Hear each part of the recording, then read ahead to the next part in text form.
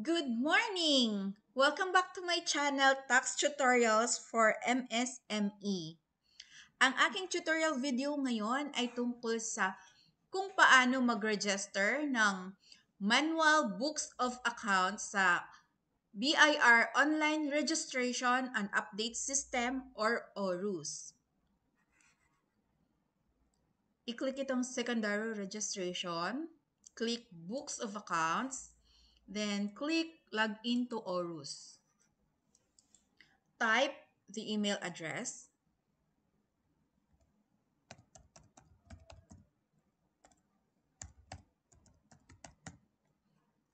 type the password,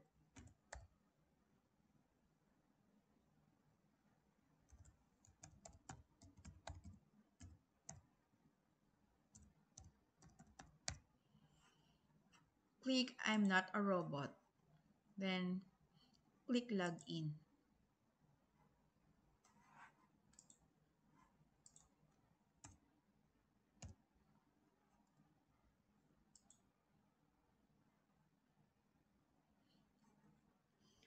Okay, click register books of accounts.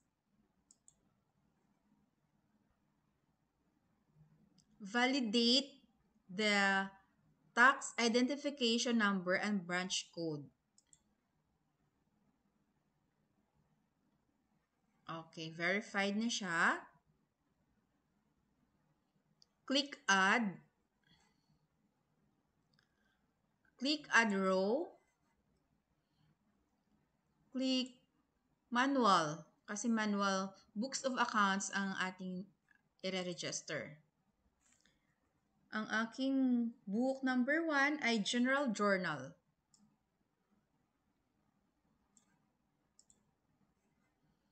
Quantity 1. Last volume.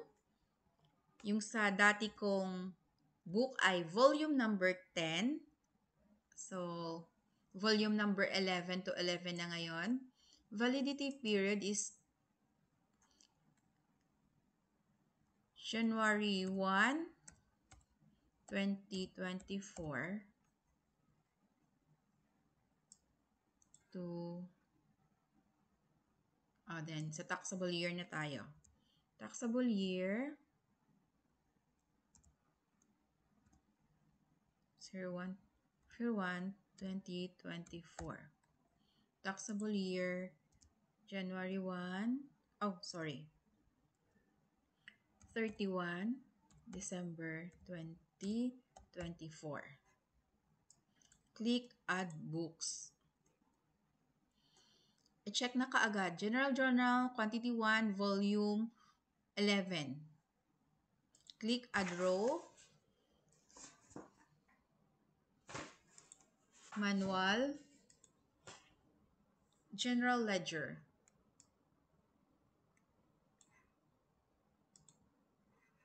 Quantity 1. Last volume is 10. Validity period.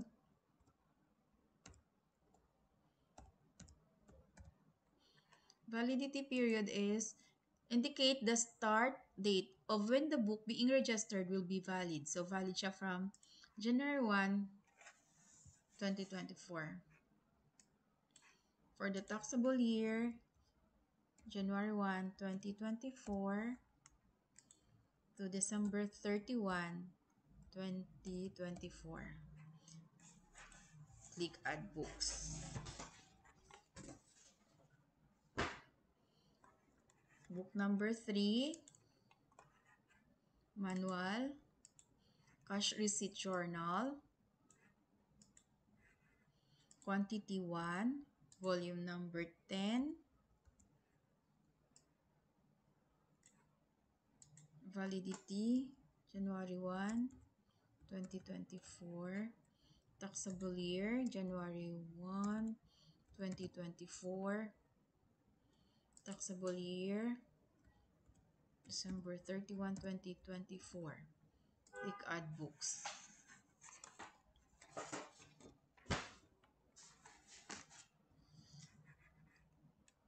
Book number 4, Manual, Cash disbursement journal. Quantity 1. Last volume 10.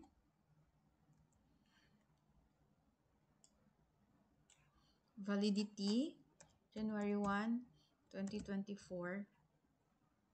Taxable year January 1, 2024 to December 31, 2024. Book number 5, Purchases Journal. VAT registered taxpayer itong aking nire-register na books. Purchases Journal. Quantity 1, last volume 10, validity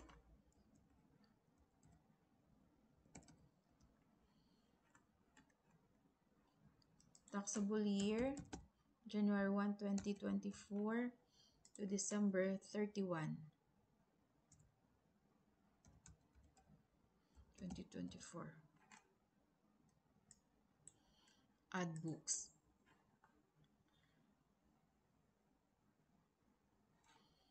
Last book,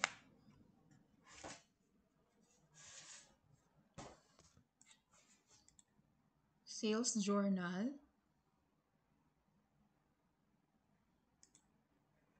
Quantity 1. Last volume is 11. Automatic na siya. Nakikita na niya. So, sa system, kaya niya palang ma-determine kung ano yung last volume. So, yung last volume na na-register ko noong September 29, 2023 ay volume number 11. So, sa ngayon, volume 12 na ito for the year 2024. So, validity period is January 1, 2024.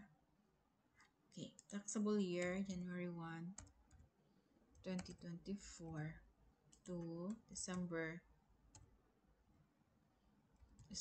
31, 2024. Galing. Click Add Books. So, naiiba yung aking sales journal. Maraming benta, kaya mas marami sigurong nagamit na sales journal na book.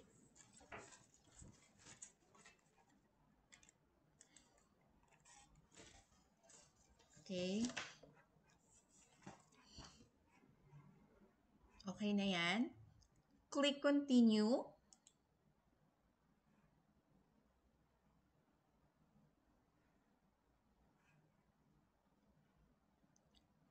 Continue. Okay. Kapag manual books of accounts ang nire-register, hindi na kailangan mag-upload ng documents. All documents should be uploaded if you are registering loose leaf books of accounts or computerized books of accounts. Click Review.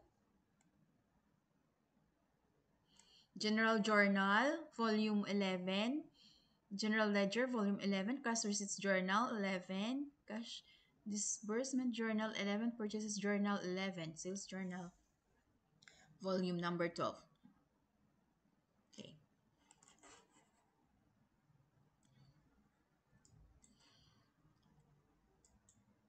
Mag-agree na lang dito sa tatlo. Then, click Submit Application. Registration successful.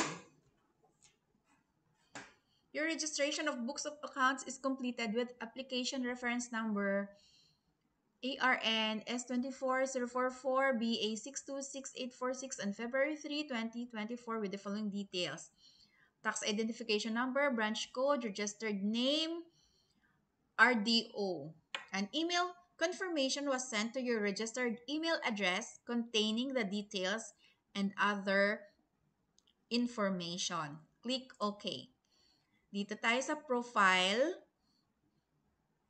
Okay. Nandito na po ang stamp na dati ay ini-stamp pa doon sa RDO. Sa ngayon, hindi na kailangan pumunta sa RDO. Dito na lang sa Online Registration and Update System or ORUS ay pwede na po tayong mag-register ng Books of Accounts.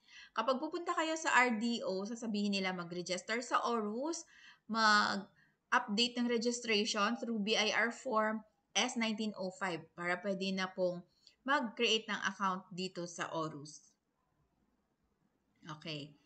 Click natin tong stamp para makita natin. Okay, downloads.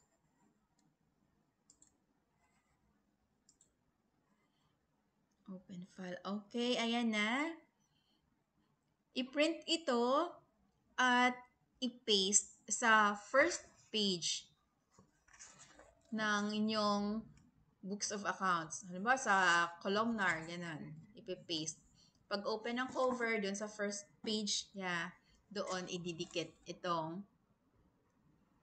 books of accounts. Okay, guys?